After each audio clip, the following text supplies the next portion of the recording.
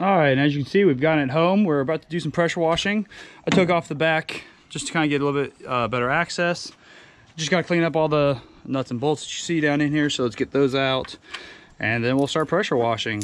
Just gonna get all this dirt out, and we're gonna start doing some fixes, trying to kind of bend those out and get it going. Maybe do some patchwork. I've read, basically sand this down, do some etching primer. I've got some of that, and we'll see how this turns out.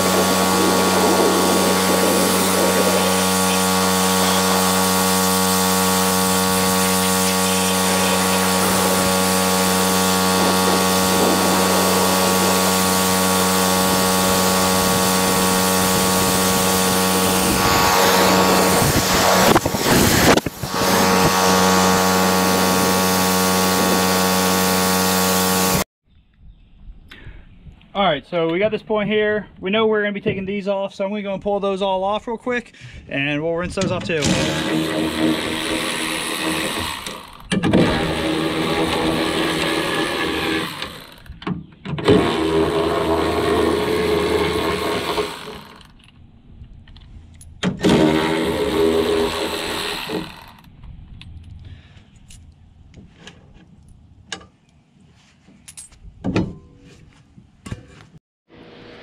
All right, as you can tell, we are getting ready to Raptor line it.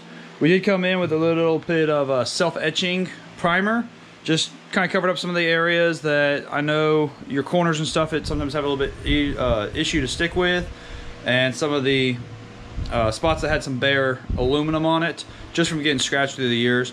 What we're doing is we are taping this off. I've pre-taped the corners. We're gonna come back with the, up right there, the plastic bag, and we're going to basically tape on the back side of this and cover that down. But I've pre-filled out the areas that we're going to want the Raptor liner not to be, and just kind of done the edges. And we're going to come back and fill the rest of this in, and I'll catch back up with you guys on that. Alright, as you can see, we've got this taped off. What I did was I put the sticky side of the tape on the back side, pulling it even on the back, and then came across and just created my line. So we're going to paint up and over this edge. As you can see, we've got some protectant just for everything else in the garage. Just verifying everything's good to go. I've got the back taped off because we want the inner side of this painted, but we only want the edge. Got all those cupped off. So I'm going to put you up and mix up my batch, and we're going to paint.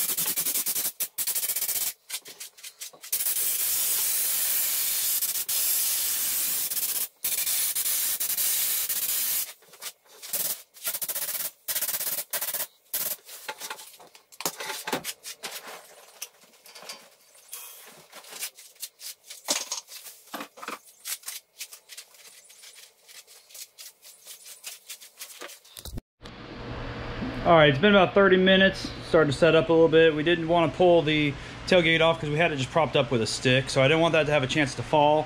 I have pulled off some of the sides just to kind of get through. Just got this other side, but we'll just do kind of a quick walk around. We're going to start pulling all the little tiny orange ear pieces that we'd put in. You can see this just pulls off pretty easy. Since the way we taped that, pretty much just pulls off.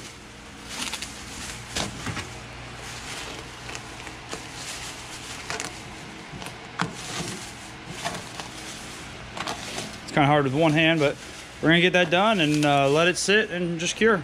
All right, I just take the blue tape off after it's been sitting. You see, you do want to take it off before it gets too long to stick and form, but it will create a nice steady line.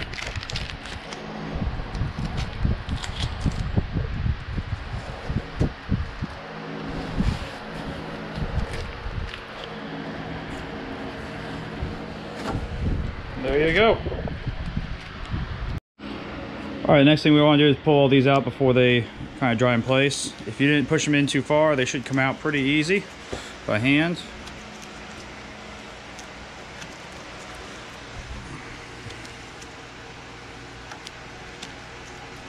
And we'll do that all the way around.